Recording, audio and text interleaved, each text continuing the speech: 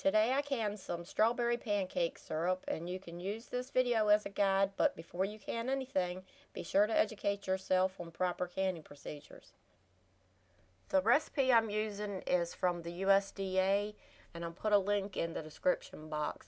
And I want to say I've used the recipe for strawberry syrup in the ball canning book before, and this is far better. This is excellent.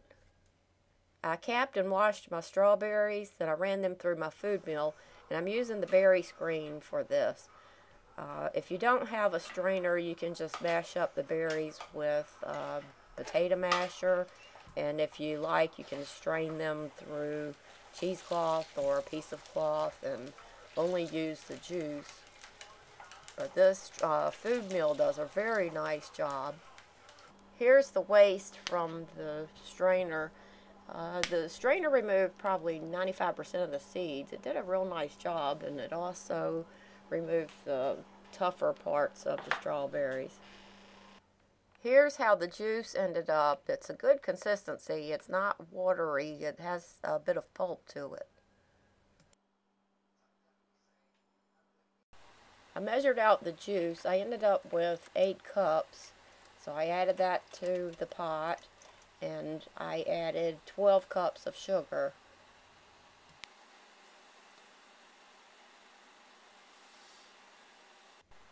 Then I stirred it well. I brought it to a boil and simmered it for 1 minute. Be sure to skim the foam off very well, or else this is what you'll end up with. And I ended up redoing 2 of the bottles because of it. That foam will settle and you'll lose the proper headspace. I bought the bottles from Fillmore Containers, and I'll put a link in the description box. They were $5.52 a dozen, and the lids were 10 cents a piece.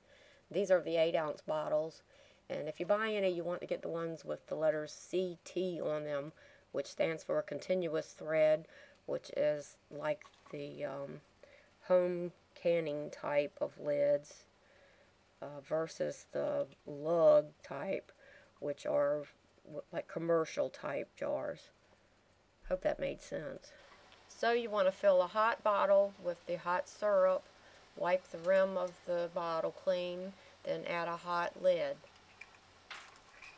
Put the lid on tightly, and when all the bottles are full, then process it in a water bath canner for 10 minutes or adjust the time for your altitude. These bottles are a little bit taller than a quart jar, so they didn't fit well in my water bath canner. I bought a taller stock pot to process these bottles in. When the time was up, I turned off the heat, removed the lid, and let them sit for 5 minutes before I removed the bottles from the pot. I found it was easier to lift them out by using the lifter upside down.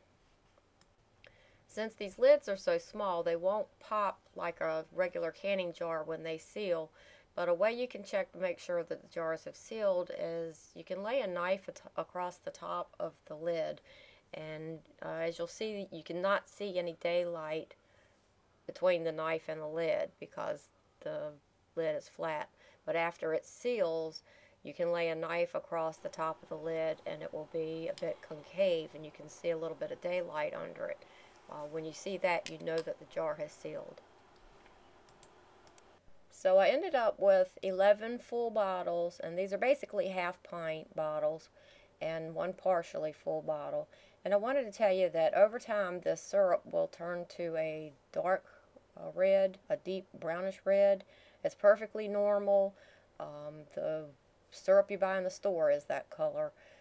This jar is one that I canned a few years ago, and that's the ball recipe, and you can see how thin it is compared to the thickness that this turned out.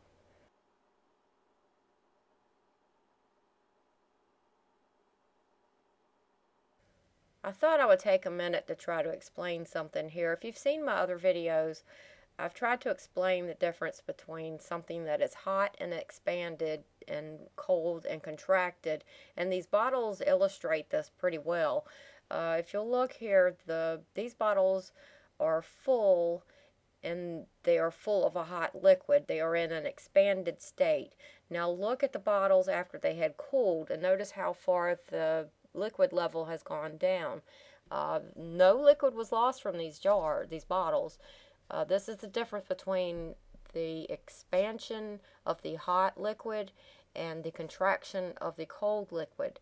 Now, if you start out with a cold liquid in a jar and you have it, at a 1/2 inch headspace, when it expands and it gets hot and expands, it can overfill that jar. And this is one of the reasons why people are having problems losing the contents of their jar, is because they're starting out with cold contents to begin with, and then it expands and gets pushed out the top. So I hope that makes sense. I thought I would point it out because these bottles illustrate it so well. Hope it helps.